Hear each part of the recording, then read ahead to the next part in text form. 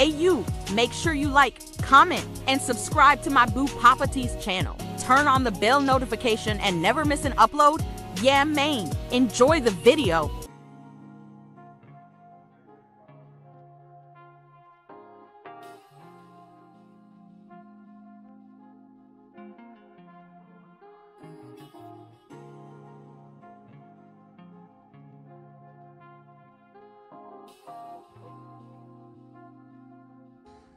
What's up? Poppa up in the house. Yeah, man. So I'm just giving y'all a little idea of where I'm at. I'm still assembling pieces together. The whole entire box is like 3 layers, except for the top and the bottom. I've got my screw holes and filled in. They're all symmetrical, so we get even squeeze of glue on everything. Excuse me. I got a lot of sawdust in my nose.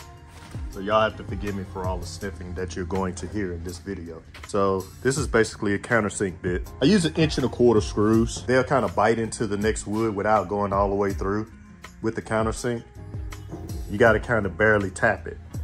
Kind of give it a little bit of an indentation. So whenever you put the glue down and spread the glue out on this piece right here that it's going on, everything is pretty much solidified together.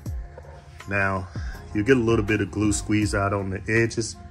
I recommend wetting up a wet rag, and after you're done with everything, after you screwed everything down, wipe that crap off, because it is really hard to get it off after the fact. I don't say, oh, I'm gonna sand it down, because what are you doing?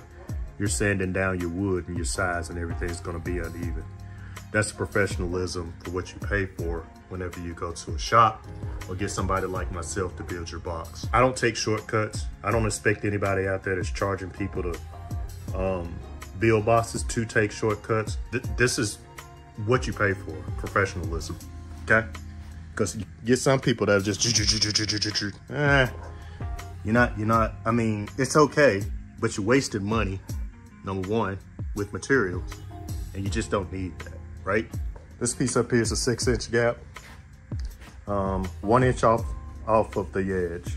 1 inch off of the edge gives it enough pressure to squeeze this down, squeeze the glue out, okay? Now I got the baffle done, not all the way done, but this is 2 sides. This is 2 layers. And the way I did this, I made an outer ring.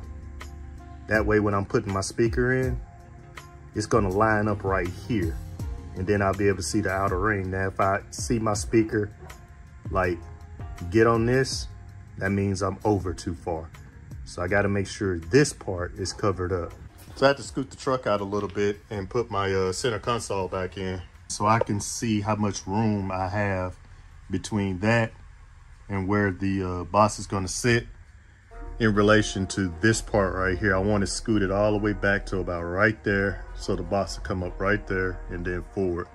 I think I'm actually going to gain a little bit of seat, right there. I think I am. I'm kind of excited about that. So what extra I have from wherever the box sits, I'm going to trim that off and get that backward. That's the reason why these are as long as they are. Because this goes all the way almost to right there, which I know that's not right. I just want to get it long enough to whenever I sit my piece down, the bottom down, then I'll be able to determine where that goes. I'm not gonna fool with that front part right here. I'm gonna just put the headliner back on.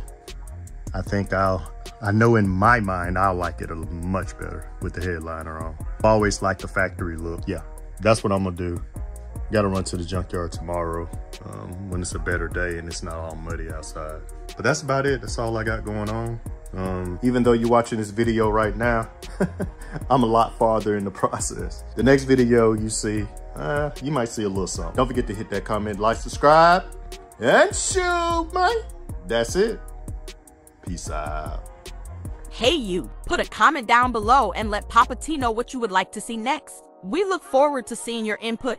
Yeah, man, that's it. Peace out.